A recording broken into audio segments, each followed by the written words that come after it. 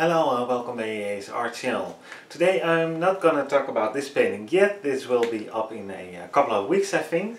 I only did a few layers of this new portrait, but like I said, it will be up in a few weeks. Today I'd like to talk about the last painting I did.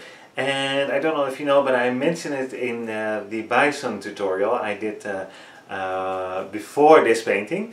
And I mentioned that I would do something very different, and it was I was painting on actual animal skin, because I painted a drum, and my husband made this drum, and he asked me if I would like to paint a frog on it and a shelf, and so I did that, of course, and it was very different because I obviously never painted on animal skin, and before I really want to explain that this animal skin is coming from animals who already were passed away, so they didn't have been treated well and not inappropriate and all that kind of stuff. So I like to mention that because otherwise I wouldn't paint it at all, of course, because I'm a very big animal lover. But yeah, so like I said, I did paint on animal skin, and to be honest, it was very different than painting on a canvas.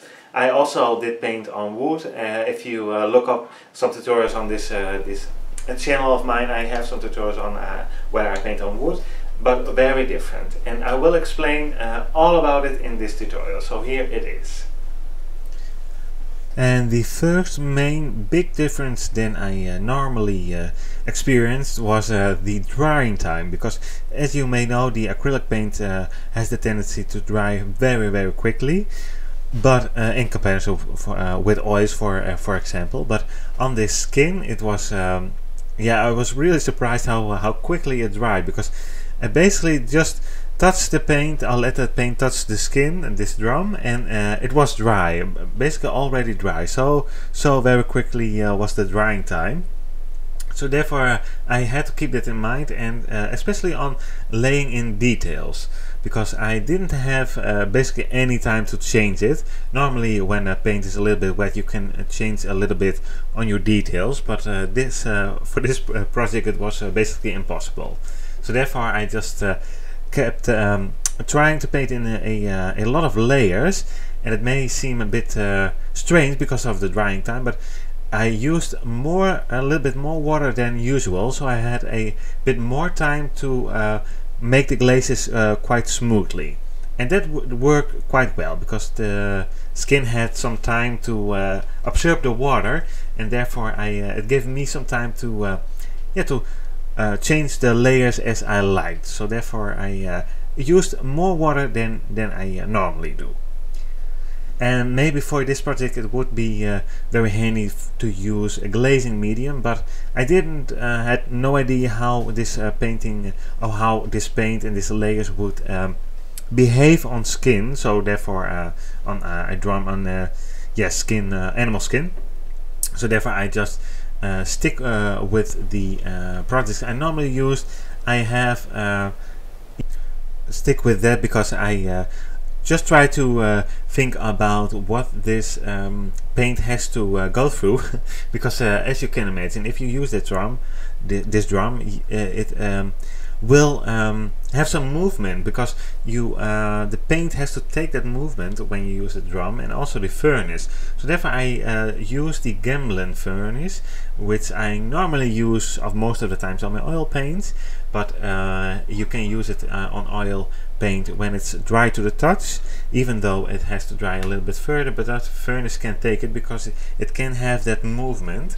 And I don't know how to explain it otherwise, so I call it movement. But so therefore I used it also for this project. So if he is gonna use the drum, I think the furnace can take that. So therefore I used the gamblin furnace. And like I normally do, I really watch my lights and my darks, and what I found was that the purple, the dark purple, would work very nicely on the shadow parts. So I used a bit of blue and also quite a lot of purple in my glazes. I found the contrast with the green, yellow and the purple very nice, and that made it look very yeah, very realistic, and also that watery feel which I'm making on his paws would help me quite a lot with those color choices of color, if you ask me, and also the transparent mixing white I used quite a lot. And also I used the same range of purple on the shelf, because I liked it very well in this painting, and I thought it would be nice to use that color again. And I'm just trying to copy the details as I see in my reference photo, and I'm not copying exactly all the details, but this was too close.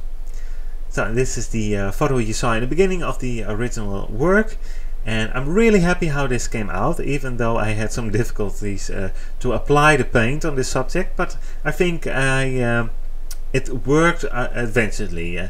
And like I said in the intro, it's nice to just try new things out, and because I have painted quite a lot, I know I really knew which details I had to lay in quite quickly and how to do that, because I have kind of quite a lot of practice, so therefore it's nice to do some new projects, because you can learn even more, I think. So therefore I stimulate myself and other ones to try different things.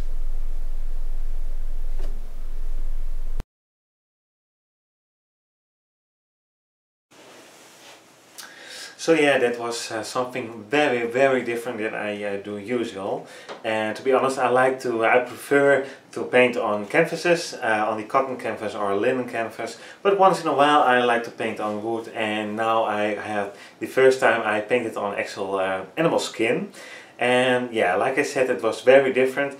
But I like to try new things. I think that you learn a lot when you do something different. Not always stick to the usual or to the things you are used to, because you are feeling safe to use that medium or the products. Just try something out, and you may notice some very interesting things you can use also in your regular paintings or drawings. So therefore I would really suggest just try new things out. And yeah, it was kind of fun, and this drum he really likes it, so he is going to use it very often, and therefore it's very special, of course.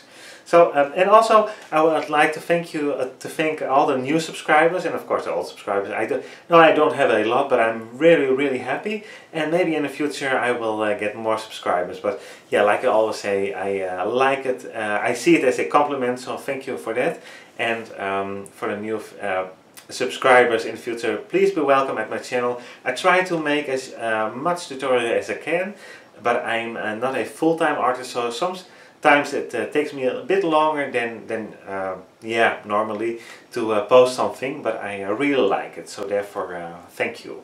And for now, once again, thank you for watching this tutorial. If you like it, I have quite some other tutorials on my channel, so please check them out. And if you have any questions or suggestions, you may leave them in the comment section below, and I will come to them as soon as possible. So for now, thank you for watching, and I hope to see you at one of my next tutorials. Bye bye!